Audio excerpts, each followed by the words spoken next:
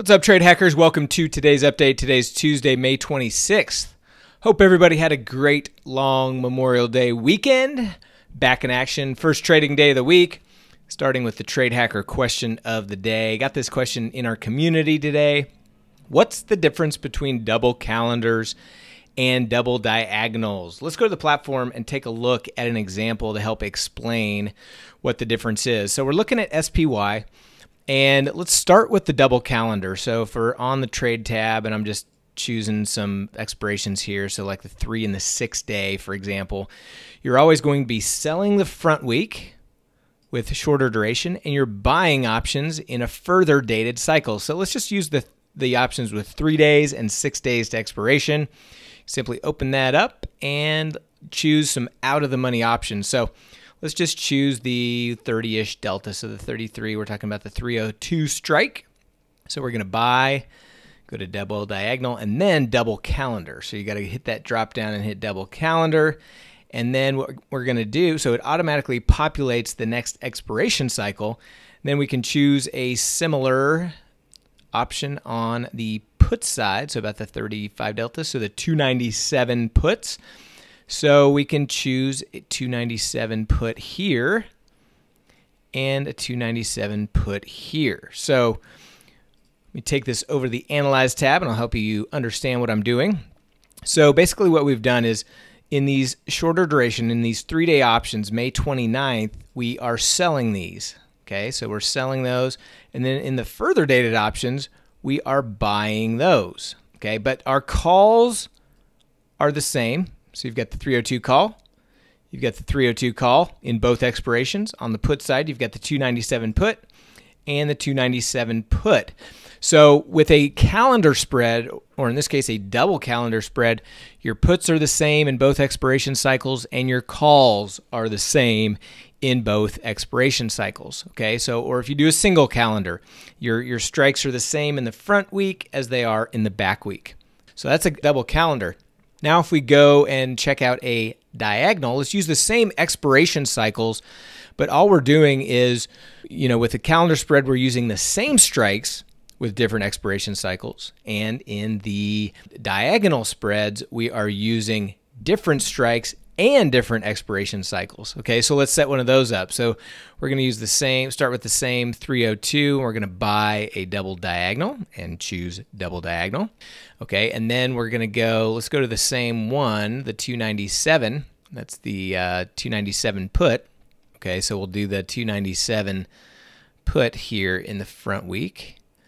But then we can go out to the next expiration cycle and choose different ones. So if we go to the June 1, let's say you wanted to use a lower delta. So instead of, that same strike, let's go down here and use, say, the 306 on the call side.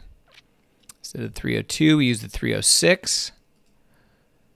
And then on the put side, same thing. Let's go down and use the 290 as an example. Yeah, 290, there you are. And then let's take this over to the Analyze tab and check out the difference. Okay, so remember, here's the calendar spread. It's going to be pretty balanced and equal, kind of a delta neutral trade to start out with.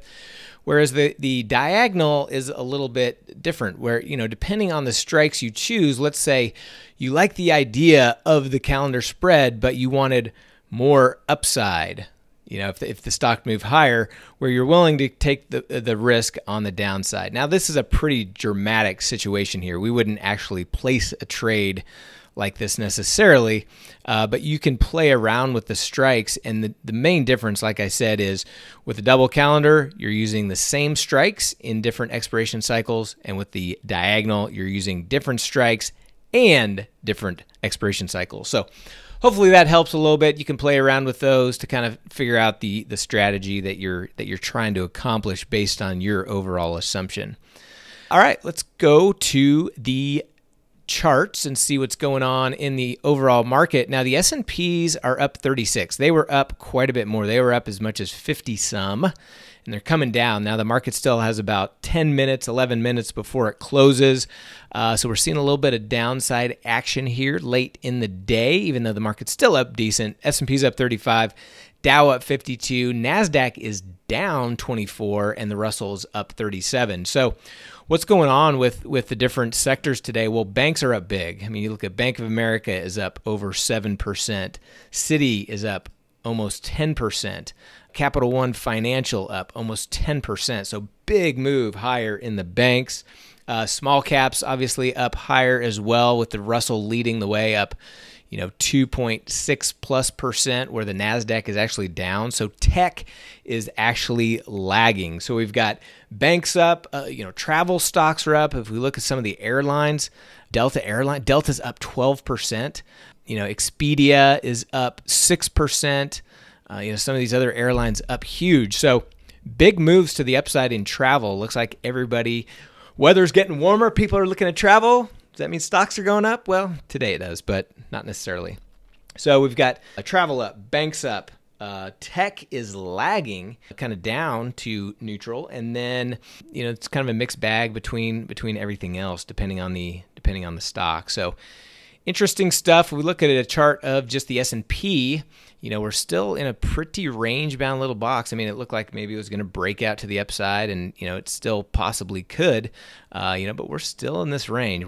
We haven't really moved much, so we'll see what happens. Obviously, NASDAQ kind of the lagger today, and it was popped up earlier, but it's come back down. It's actually red on the day. NASDAQ is not quite as flat, but more of a it's got kind of an upward sloping channel, as opposed to straight across like the S&P. So it'll be interesting to see what happens here. Are we kind of hitting the top? Are we going to roll over? Or is this thing really going to make a run back to new highs? I don't think new highs is in the cards, but I've been saying that for a while now, so that opinion on us. But we'll see what happens. Anything is possible. The market can do anything at any time. It can stay irrational. It can be unreasonable. No matter what kind of fear you might be seeing in the market, no matter what the media headlines say, the market can do anything. So you want to have a strategy. You want to stay mechanical based on what you're doing. And so that's what we've done. And what did we do today? We added a piece in gold, took some profits on another piece. We added a position in the S&P, and we are just letting some of our other positions continue to work. We've got a decent amount of short delta, so we're definitely playing for some downside, but we're not way over short by any means. We've got a pretty balanced portfolio with some extra short delta, so we will definitely benefit from some downside, which is what our assumption is, over the next couple months, but we're still going to stay mechanical and keep doing our thing.